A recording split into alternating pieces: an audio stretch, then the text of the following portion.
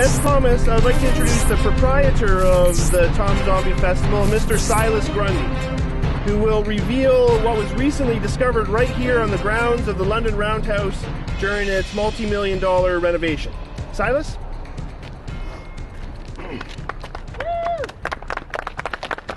Good afternoon, ladies and gentlemen.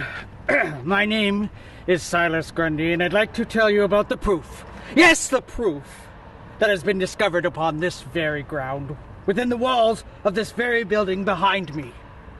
Evidence that Tom Zombie nearly ravaged this fair city in 1887, the very year this state-of-the-art facility was being built.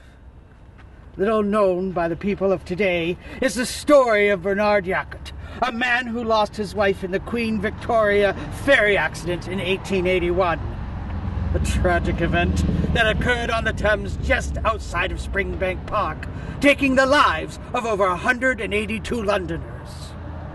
He was an employee of Richard Maurice Buck, superintendent of the London Asylum for the Insane during the year of 1887. As part of Bernard's duties, he was sent to St. Thomas to help investigators determine the cause of a horrible train accident which had just occurred there, wiping out the entire downtown core and killing or maiming hundreds.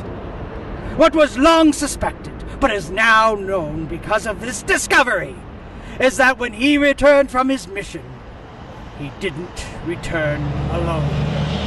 He was followed by agents of the Order of the Ten, who were tasked with discovering whether Bernard had indeed found the artifact of power at the center of the Tom Zombie curse. The Tremeric Bell, the pocket watch and page from Bernard's personal journal discovered hidden within the walls of this roundhouse show without a doubt that he had indeed found the bell, and that he was slowly being driven mad by its dark power. Anxious to hide the thing from those that sought to steal it from him, he hid it here. And it is here where the Tom Zombie incident of 1887 nearly took place. What would have happened, we wonder, if Buck and others had not been able to stem the tide of this very spot? How many more would have perished under the iron thumb of an undead army, unleashed as part of Tom Zombie's century-old vendetta against all the realms developed under Colonel Thomas Talbot? We can only speculate. What we know now is that because of the work undertaken by what was then called the Order of Ten, and is now known as the Tom Zombie Historical Society, our region of this world is kept safe, year after year, through a tool, a mechanism, if you will, called the Tom Zombie Festival.